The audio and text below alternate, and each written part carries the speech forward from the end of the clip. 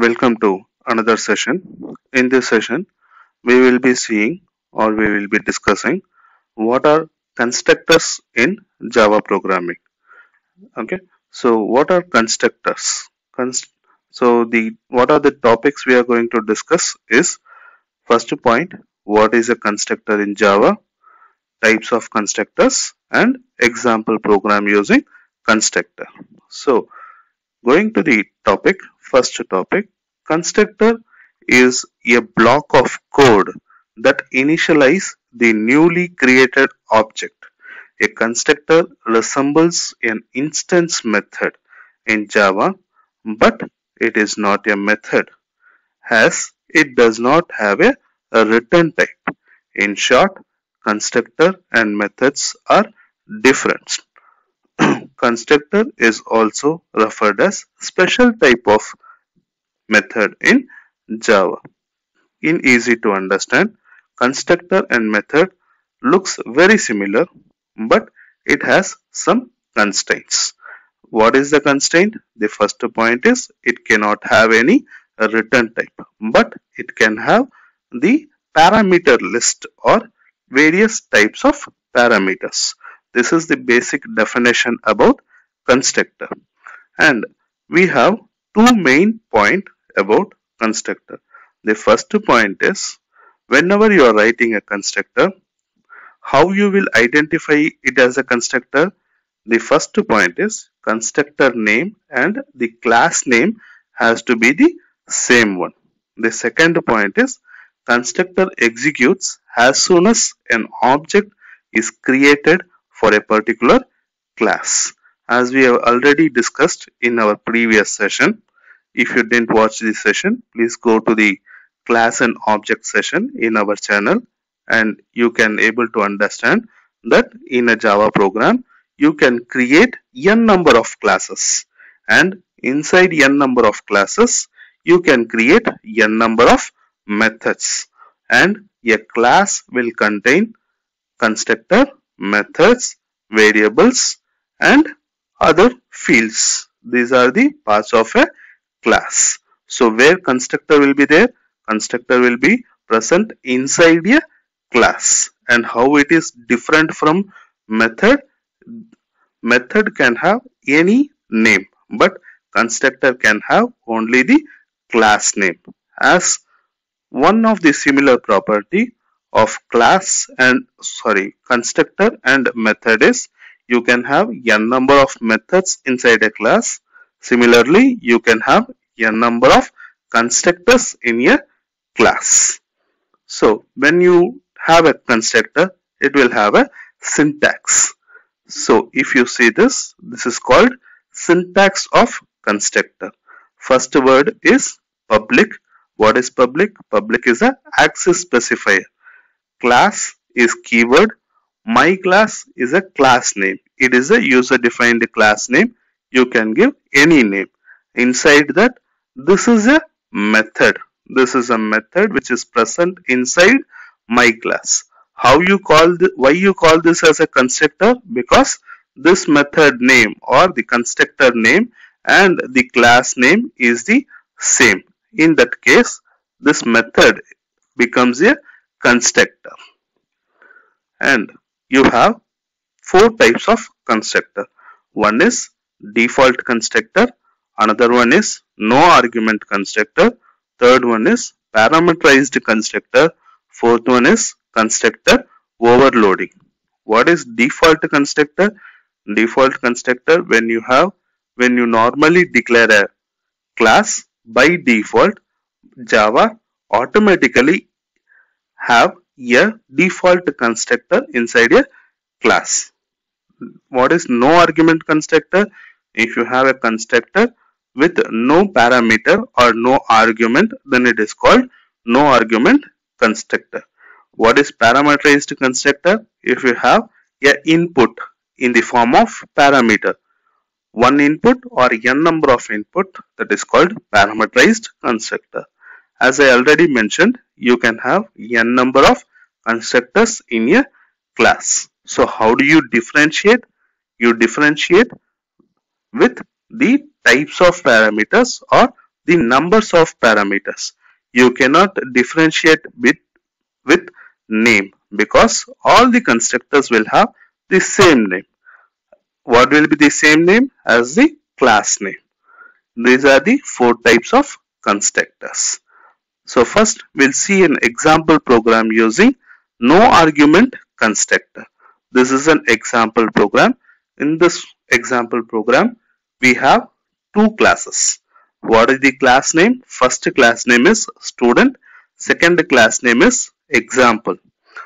Inside student class, we have one constructor. Same name as the class name. Inside example class, we have public static void main string args. So when you execute this program, the execution begins from public static void main. So after the public static void main, the immediate next line is you are creating an object for student class. What is the object name? Object name is A1. As soon as you create an object for student class, whatever or how many ever constructor are present inside the student class will be executed automatically. So output of this code will be, it will print hello world statement. But you are not calling a constructor anywhere in this program, because as soon as you create an object, it will automatically call the constructor. Second example is using parameterized constructor. This is an example using parameterized constructor. Again, in this we have two class. One is student class, another one is example class. Inside the student class, you have a constructor, but here the difference is this constructor has two inputs or two parameters. What are the two parameters? It is two variables of integer data type. So, and in example class, you have public static void main, where as soon as public static void main, the immediate next line is you are creating an object for student class. And here you notice the difference. Here you are giving two input. You are giving two input as numerical value. As soon as this statement is executed, it will search inside the student class whether any constructor is there with the input as two input. If it satisfies, then that particular constructor will be executed. If there is no such constructor, it will not be executed. It will be just creating an object. So in this case, you are giving two input and the two input are integers, and it will search for a constructor where it gets or parameter as two integer. We will have this block. Inside this block, again you are declaring one more variable, int c. And now the difference between int a and int c is whatever the data you are sending from here 2, 3, it will be stored in a, b, and int c is a local variable which is known only to this constructor.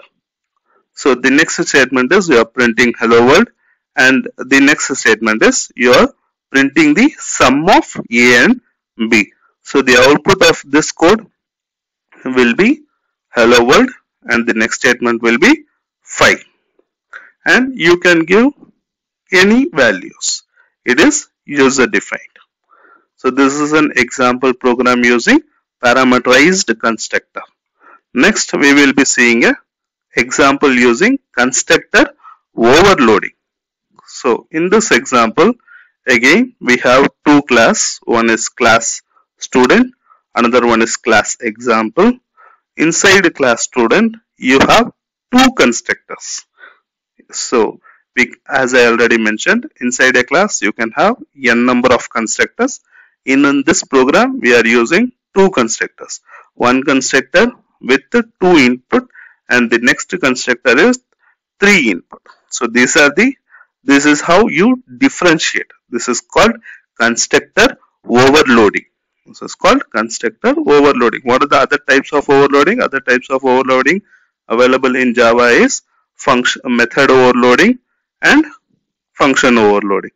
These are the other two types available in Java. If you want overloading session separately, please mention in the comments so that I can put one more session for overloading. So in this method, we have two constructors, int AB and the next constructor ABC. So inside the example class, you create public static void main and you are creating two objects. What is the object name? A1 and A2. When you are creating an object A1, you are passing two values, two integer values. As soon as this line is executed, it will search for a constructor where it accepts two parameter of integer data type. If such constructor is found, then the constructor will be executed, or else no execution will be done. In our case, we have a method here. This block will be executed. It will be calculating the value of C and it will be printing the value of C. This is the same method which we discussed in parameterized constructor. Next one is you are creating one more object. As we have already discussed, you can create n number of objects for a particular class. We are creating one more object A2, but this time we are giving three inputs of integer data type. As soon as this statement is executed, it will search for a constructor where it accepts three input of integer data type. In our case, we have this block. This block will be executed. It will print, it will calculate the sum of ABC and it will be stored in D. What is D? D is a local variable and it will print hello world and it will print the value of D. So what is the output of this code? The output will be, the first line will be hello world and here C value is 5 as we are passing the value as 2, 3. The next statement is again it will print hello world and the value of D. Value of D is 9. 2 plus 3 plus 4. This is the output of constructor overloading. If you have any doubts or any queries, please mention in the comment section so that I can reply to your queries. This is the session about constructors in Java programming. Thank you.